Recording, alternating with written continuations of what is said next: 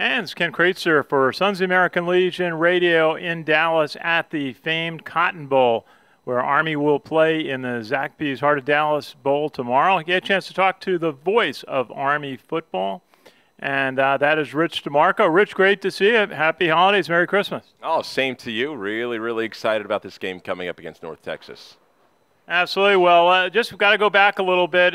Your call of the end of the Army-Navy game was on almost every media that I could see, and what a moment that was for you. What are just some of the top moments for you of the Army-Navy game this year?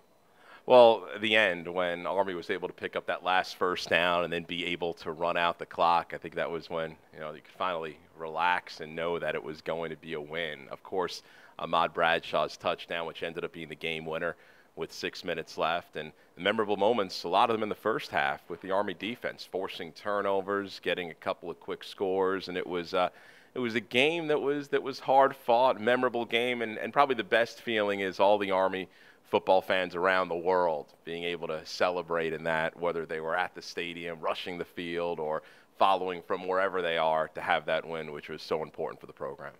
Absolutely. Certainly the biggest win since I've been following Army football the past 10 years or so. And, to watch them sing second and have the whole – I was standing in front of the Corps cadets, and they were all rushing by me to go out on the field. It was just a moment. I described it as just a jubilant moment. What was your remembrance of the postgame? Just the cadets, everyone just kept pouring out onto the field. And I think one of my favorite sights was about 25 minutes, 30 minutes after the game, we're still doing our post-game show on the radio, and there's still people on the field, really everywhere on the field, just flooded with whether it's cadets, fans who made their way down to the field at M&T Bank Stadium. So not only the initial rush to the field, but how folks were there for a long time savoring that moment. And I'll tell you what, there's going to be a lot of big wins to come for the Army football program. I'm not sure if any will quite match that one on December 10th. Well, it certainly was a great moment. I found myself standing next to Brigadier General Pete Dawkins after the game, and I had a chance to chat about and he said how sweet a day this was for everybody in the Army program, and seeing General Milley address the team and the Chief of Staff of the Army. And what I really liked was what Coach Monken said about this win is for all the troops out in foxholes around the world. Just a great moment. I know you've had a chance to talk a little bit with Coach Monken. What was his feeling about the whole day? I think to what you said, it's really for all the Army fans around the world that are following wherever they are, and the players, the teams that have come before this team. He's really clear that this team shouldn't carry the weight of the last 14 years. It was the 2016 Army team against the 2016 Navy team. But the fact is, when you win a game like this, the 2016 team really represents all those other teams that helped build up to this point. And I'll tell you, the victory was great. But this big game coming up, this bowl game, you got to follow it up. Come back from that and a big game and a chance to pick up 8 wins on the season, which I know is very important to this program.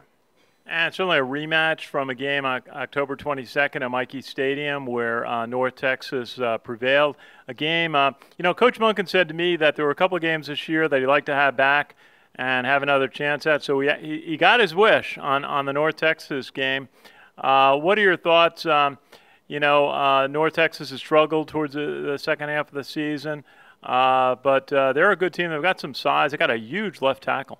I think when you look at that game, 7 turnovers for Army, you can't turn the ball over that much and expect to win a ball game. And the running in the second half, Jeffrey Wilson just was as good as any runner Army's seen this year against them in the second half. So I think those two things are two great things to start working on. Say, hey, you need to be better in these two phases. Can't turn the ball over and got to stop the run. Did a good job in the first half against North Texas and Jeffrey Wilson, not so much in the second half. So if it's going to be a bowl rematch, I a lot of times think maybe the team that lost during the regular season, I don't know if I'd call it an advantage, but at least they have tangible things they know they need to work on to turn that around. So hopefully that could be used as a positive heading into this game on Tuesday. Absolutely, and an amazing venue. Just so we'll look quickly out at the Cotton Bowl Stadium. We'll hopefully be out on the field tomorrow for our pre-game show, doing some streaming video. But what is it like? What's your sense about how the team has practiced this week? They've been down here since Thursday, and some of the amenities. I know there's been a lot of nice hospitality extended to the team, and but they got to get set to play football at 11 o'clock tomorrow morning. Yeah, I think when you look at it, bowl games are rewards for a season where you earn the right to be there. And Jeff Monken's been really clear, Army not only doing it with their performance on the field, but also when they were slotted into bowls, the team's APR rating had a lot to do with it. So it's what also the team did off the field. You just look at the couple of weeks since the Navy game. Army had a chance maybe to enjoy that game, to win over Navy for a couple days. They went through exam week and then really had a couple of days, then came right back down here. So really able to refocus to coming to this game, playing this game, and have it, far enough away from that Navy game where, the focus is straight on North Texas. And the practices have been spirited. There's a lot of guys getting reps in these practices that, are younger players, that are players that, with the team, out here, an opportunity to, get some extra practices you don't normally get to. So it's really a win-win, a bowl game. On so many levels. You get more practices, get the young guys some more work, you get a chance to play in another game, another opportunity, and for this Army team, a rematch of the regular season game that I'm sure, when you look back at this season, there's a couple of games Army would like to have back. That North Texas one, definitely one of them. And just mention, if you would, the radio network that fans across the country, in some cases around the world, will be able to hear you broadcast the bowl game tomorrow.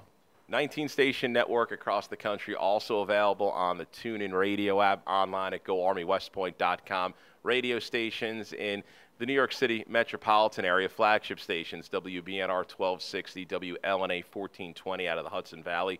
We're also on the air in New York City, 970 WNYM out of New York City for the bowl game. We had been on 570 WMCA during the year. We'll move to 970 here for this bowl game. So we hope the Legion of Army fans, wherever they are, can listen on the app, online, or across the radio network.